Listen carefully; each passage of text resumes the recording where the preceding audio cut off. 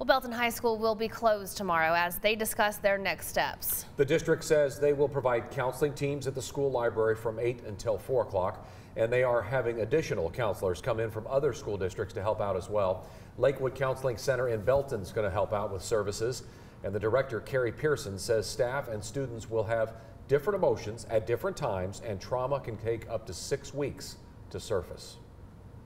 Initially, there's so much shock associated with what people were exposed to. And so as parents, I think it's important to be aware over the next 6 weeks of appetite changes, behavior changes, stomach aches, nightmares, change in mood, any types of behaviors that could start to exhibit over the next couple of months could be associated to what they experienced. Pearson says processing a traumatic event this heavy alone can be unhealthy for kids and children, and then being around others is definitely a good starting tool.